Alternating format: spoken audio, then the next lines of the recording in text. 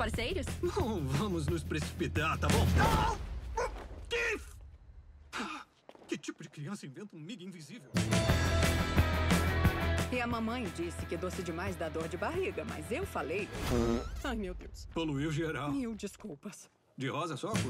John, as I was watching If, my mind just went back to when I was, I don't know, 5 or 6, and I had Sparky, my own imaginary friend who used to live in the living room window.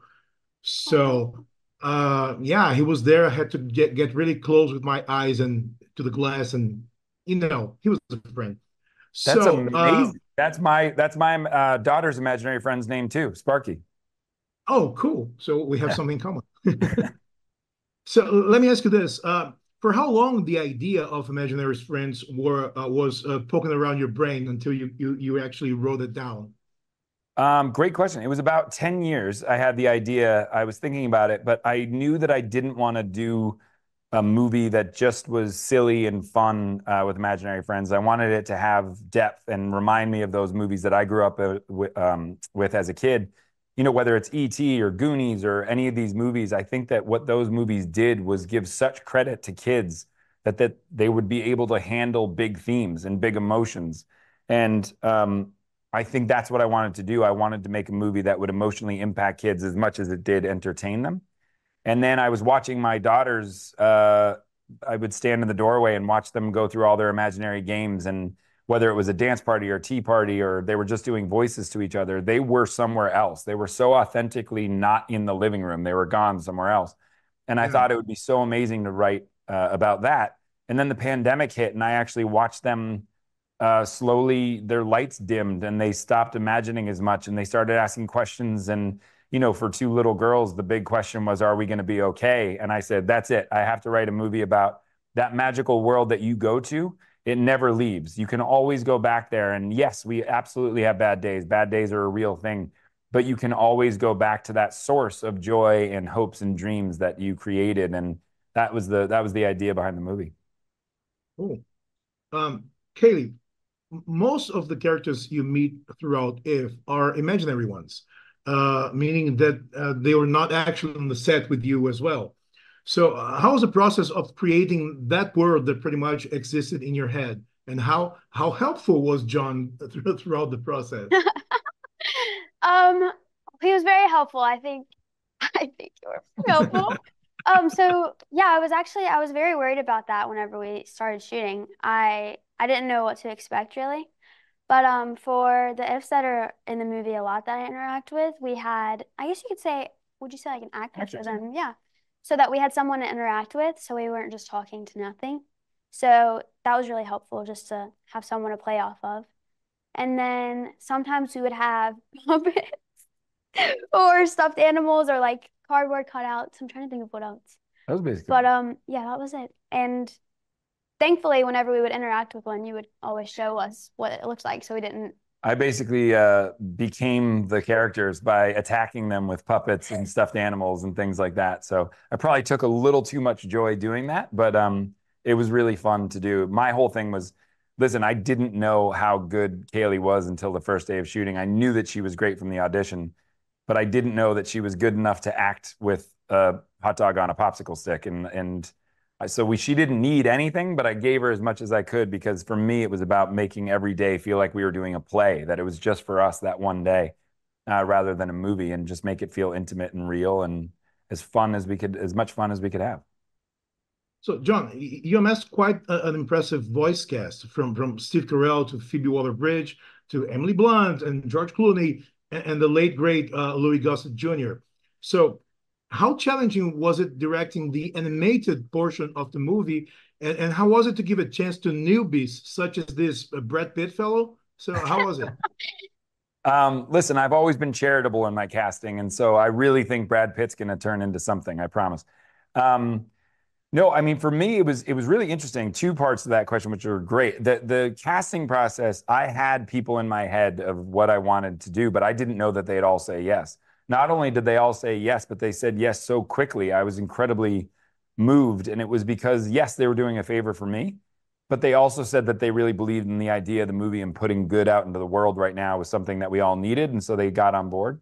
But to your other part of the question, it was really wild to shoot an entire movie with Cailey and Ryan and then record most of the voices. You know, Steve, Phoebe, and Louis Gossett Jr. had all recorded before the movie, just a temp version so that they could hear. But all the other actors hadn't recorded yet. And so it really was 3 movies. You directed a movie with them, you directed these movies and created these ifs on the side. And then actually merging the 2 of them was a whole separate thing because they weren't in the same room. And so you have to find rhythms together and all that stuff. And that was a wild process, but it's definitely the hardest I've ever worked on a movie, but also the one I got the most joy out of. This is, she just saw it last night. And I will say the only other person I'm more scared to have watch it are my kids. But last night when I walked in and saw her face, everything I worked hard for was worth it.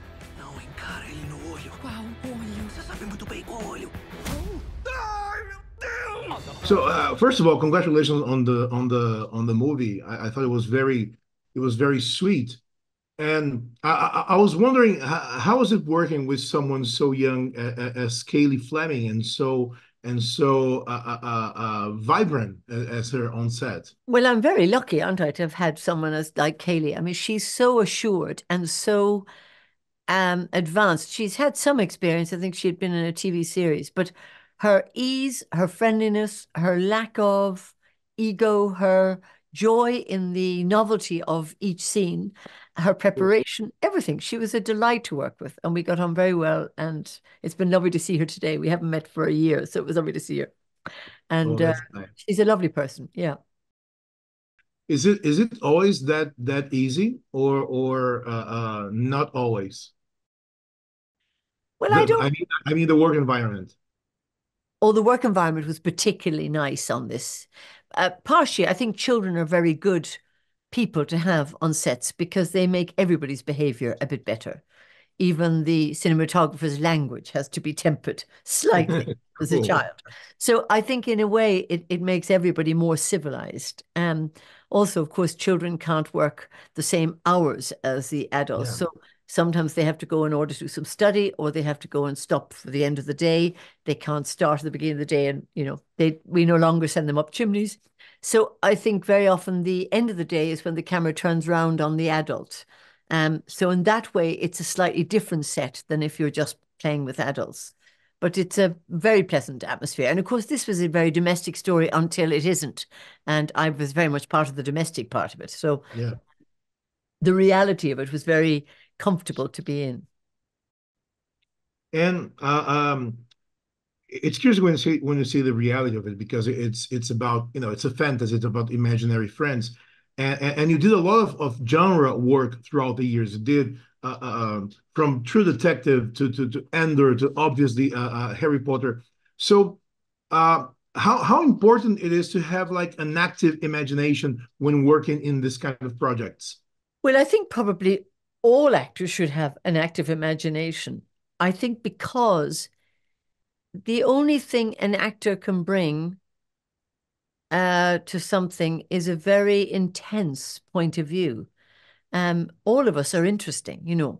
Many actors are not as interesting as my next door neighbor. That's the Yeah. so, but good actors are interesting, and they may not be even particularly interesting as people, but they're interesting because they have some sort of violent connection between their subconscious and their conscious. So they're often highly energized, which is why normal people often find actors a pain because they're annoying, because they're slightly flaky, because they're not so rooted. Somebody said to me once, actors are air. And I think there's a lot to be said for that, whereas, you hope an engineer is earth and maybe a musician is fire, but actors are air. And it doesn't mean that they're airy or unreliable necessarily morally or they're hopeless, but they have to live in that place where an idea, which is a very quick thing, can flash across their brains and emit from their eyes. And not everyone can do that. Well, that's awesome. You mentioned working with kids, and obviously you did the Harry Potter series, which I think is the thing that you are most recognized from. So now that we are more than 2 decades apart from the first Harry Potter movie, can you look back at the experience and take a step back and say that was really special. So how was it in your recollection?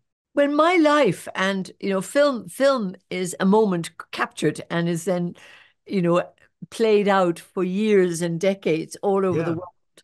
But actually, at the time I was doing Harry Potter, I was doing Medea on Broadway. Yeah. And so, that was much more my preoccupation. I was doing 8 shows a week on Broadway. And I think on the second film, I finished on a Saturday night, flew to London on Sunday morning, arrived in the Sunday night to London, and was on the Harry Potter set on Monday morning at 6 a.m. So I was Wow. very often fitting Harry Potter around my career. It was not my career, it was this lovely thing that we met. And Richard Griffiths, who played my husband, that was an enchanting man, full of imagination and a wonderful calligrapher. He had wonderful handwriting, and he's a huge loss. And I was also great friends then with Harry Melling, who played my son, who was a young actor then, and has subsequently played my son in Mother Courage at the National Theatre as an adult. So they've all grown up under our eyes, and that's been a great pleasure. Wow.